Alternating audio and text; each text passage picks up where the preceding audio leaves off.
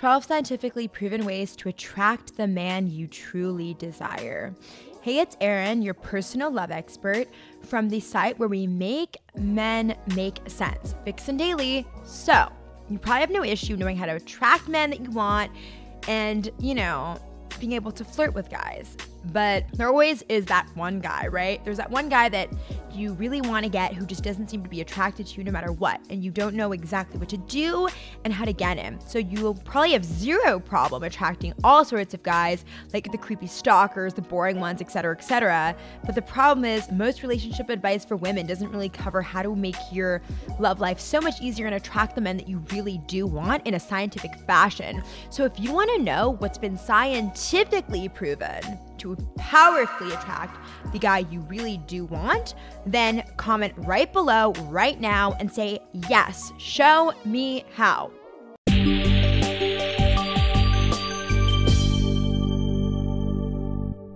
So do not worry at all. This is a very common situation, and I am going to ask for one small favor before we begin. So if you like this video, if you like any of my videos, if you like anything about me, if you like what I'm wearing, if you like love advice, please leave me a like, a thumbs up, give me a like, give me a share, subscribe, tell people about it. The internet is full of so many lies. So as an honest relationship coach for women, I have to say that I'm actually giving you the advice that really works. So what do men find attractive? Well, the first thing is kindness, being caring. So, what men think is attractive is kindness. According to the Huffington Post, a 2010 study actually found that kindness could influence the body type a person found attractive. So a group of 2,000 males were surveyed and they were showed a photo of a diverse group of women. And they actually agreed on a very narrow definition of body attractiveness. However, in a second experiment, when given positive personality traits, right? So information about the women in the photographs, a far greater variety of body types were deemed attractive by the group. So what does that mean? It means that when told the personality included traits like kindness, the body types that they didn't necessarily identify as attractive suddenly were. So, in other words, men experience kind women as more attractive. Number 2, how to be irresistible to men will have a young soul. So part of cracking the man code is actually being silly and having fun. So it's not about age. Most women assume men want younger women, but it is absolutely not about age. It is about the spirit and the vibe behind who you are. You can be old or young and be too stuffy and just seem old in spirit. So psychologically speaking, right? You can keep things light and funny, and doing so shifts a man into a more open, receptive, and agreeable frame of mind. In fact, you'll notice that in sales, people know the psychology, which is actually why they like to mix in youthful, light, fun energy to always make the sale happen. Politicians do this too. Have you ever noticed great political candidates, in fact, who are in their mid-70s, and they can still have a vibrant charm that feels youthful and light? So you can use this exact persuasion psychology to your advantage to have a better love life. Number 3, having high self-esteem. So how to attract a man and keep him? Work on your self-esteem and being your best self. So according to research, being confident actually makes you come off as a selectable mate. So men are biologically attracted to women who they think are good mates. So it is absolutely worth being confident in order to present this image to him. So it makes absolute sense that having good self-esteem would actually be a biological advantage when thinking about how to get the guy, because confidence and self-esteem is largely about what you're not doing. You're not afraid, you're not sad, you're not anxious, for example. So you're basically not burning up a bunch of emotional energy feeling bad about yourself. From a biological perspective, it's a disadvantage to waste tons of energy, especially when it kills your mood and your happiness. So having good self-esteem does not need to be something difficult or complicated. In fact, just decide right now, right here, to be absolutely okay with yourself. That does not mean you don't have goals or things you'd like to improve upon. Of course you do, that's fine. But for now, for where you are right now, you are absolutely okay with yourself. And it's as simple as that. When you do that, you'll actually come off as having absolutely good self-esteem to other people. And all you have to do is be okay with yourself right now. So the next thing, number 4, is your body being healthy. So what guys find attractive is being healthy. I mean, men are fond of curves and different body types, but the physical is not the only important thing, but it is definitely a factor. So your best bet is to pick flattering outfits that show off your figure in a way that you feel good in. So the reason why things like makeup, shapewear, and hair extensions actually look attractive is because they all give the appearance of health indicators. What does this mean? This is based on evolutionary biology, since the healthiest women would be the most likely to create healthy babies, and so men are actually wired to look for indicators that show a woman is healthy. Number 5, what men find attractive is women who are genuinely interested and curious about the guy. So what does this mean? Listen to what he has to say, be present in conversation, engage with him. A study in the Journal of Social and Clinical Psychology looked at the way in which curiosity actually promotes intimacy. So what did the research find? It found that people perceive individuals who are curious as more attractive and feel closer to the individuals after even just one conversation. So I want to say something. By the way, if you like this so far, please give me a like so I do know to give more tips like this. And now on to number 6. What men find irresistible is being in a good mood. Men do not like negative women who are angry. In fact, being happy and in a good mood is absolutely attractive to men.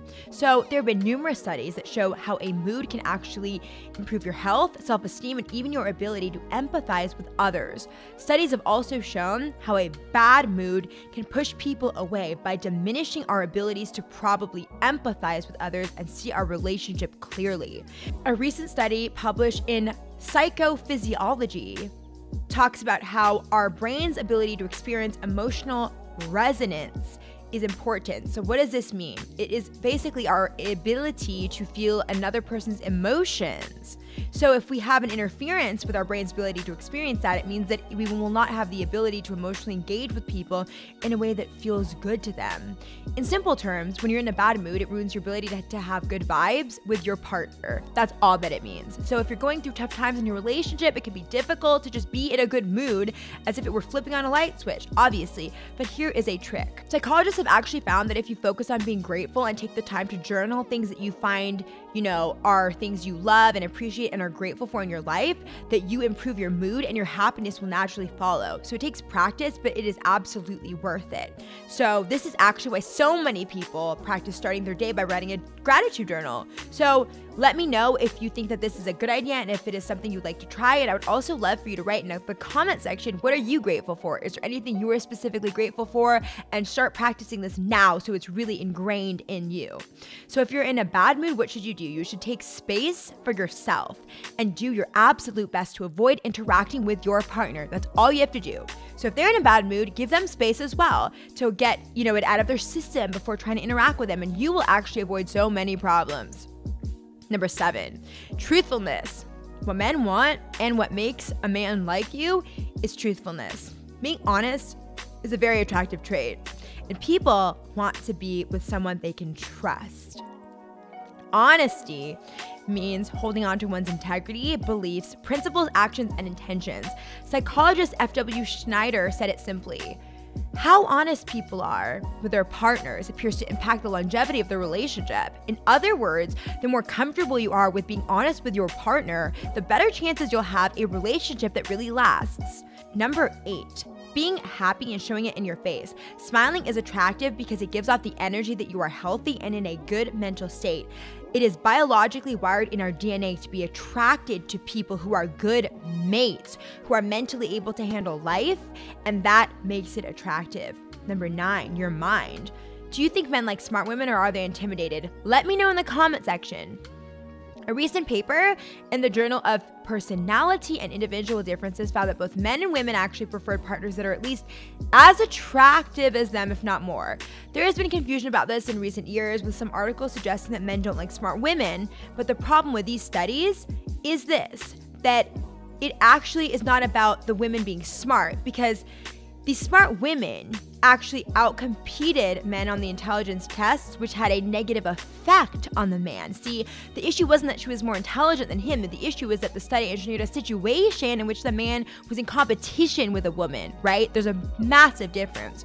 So the real lesson here is there's nothing wrong with being smarter. And in fact, men love a woman who is intelligent. What matters is that you're not looking to compete against the woman that they're with, and nobody likes to lose.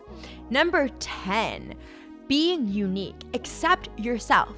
Don't try to change their quirks to make you unique, because being unique simply means that you have an independent mentality. A mistake people make is feeling like they need to change in order to keep the person they're with interested in them. Unfortunately, this takes energy, and sooner or later you're going to get burned out, and it's not an approach that works in the long term. So what do? You accept yourself and you accept who you are.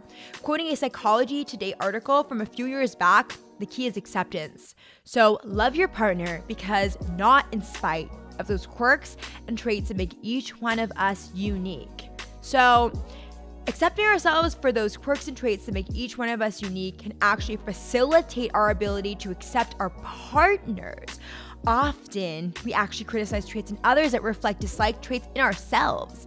So practicing self-compassion can ultimately enhance our relationships with others, especially our romantic partners.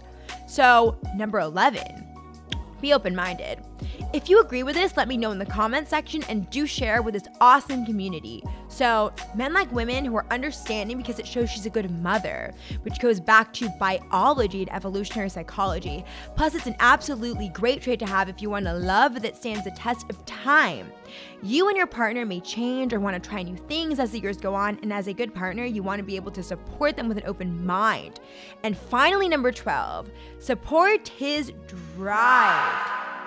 Other people might call it his mission or his purpose. When you look at gender psychology, men are biologically wired toward competition and accomplishment.